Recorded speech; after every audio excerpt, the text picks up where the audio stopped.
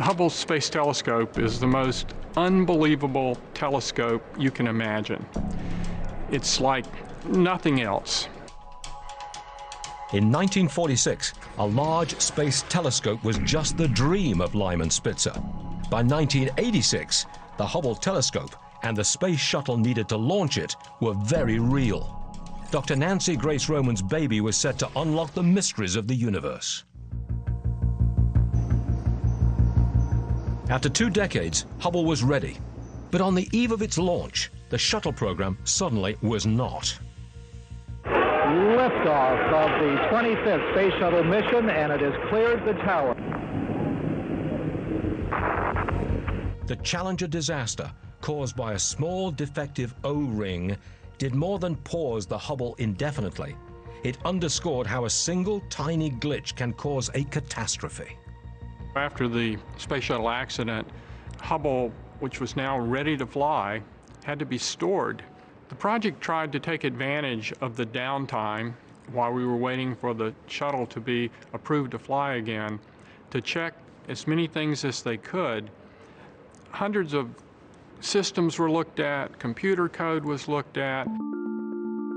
By the end of the decade, the shuttle was back, and with it, the Hubble telescope. Hubble had been so long in development and design. Astronomers all over the world were really anxious to see exactly what could happen once you get that telescope above the atmosphere. On April 24, 1990, the Space Shuttle Discovery took off from Kennedy Space Center in Florida. We are go for main engine start, T-minus 6, 5, 4, 3, 2, 1, and liftoff of the Space Shuttle Discovery with the Hubble Space Telescope, our window on the universe. The shuttle climbed to its maximum altitude, 340 miles above the Earth, and began the deployment. Discovery Houston, you have a go to open the doors.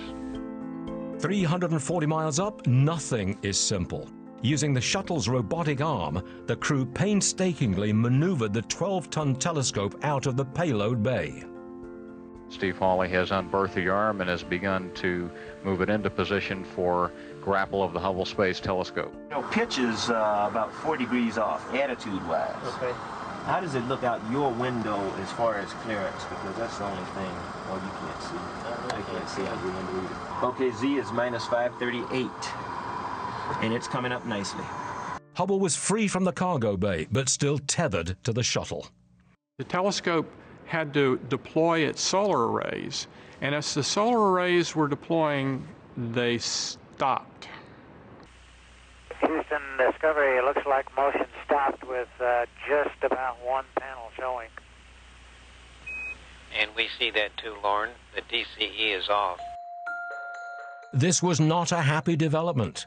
Nobody knew why the solar arrays had seized up, but everyone realized that if they didn't open, Hubble would not have power. The entire $4.7 billion contraption would float hopelessly into space. I need answers now. Flight FAO. Go ahead. Yeah, I don't feel comfortable waiting until after I don't either. 6:20. That's why I want the answers now. Capcom, tell the crew we want them to press on into EVA, and we'll stop them whenever we have to. The team on the ground instructed the astronauts to get ready for a dangerous spacewalk while they scrambled to figure out how to repair the malfunctioning solar array. Let me tell you, it was dramatic when you're sitting there and you're not sure what's going on, and astronauts are suiting up to go out and service the telescope, and you know that you're on the clock. With time running out, engineers realized the problem was with the software. Tension on the arrays triggered a shutdown. Discovery Houston. Discovery, go ahead. We think there may be some problem with the tension monitoring software. We're going to disable the tension monitoring and resend the proc to deploy the -SDM. Okay, hit it. By overriding the software system, they triggered a manual deployment. Problem solved. Dangerous spacewalk called off. To everybody's relief, the solar arrays completed their rollout. Okay, Houston, we see motion. It's fully deployed. Within 10 minutes, Hubble locked onto the sun's power. As the shuttle backed away, ground controllers woke up the instruments inside. The crew returned safely to Earth, and all of NASA waited for the payoff. Then, the first images came back, and the air went out of the space program. Again,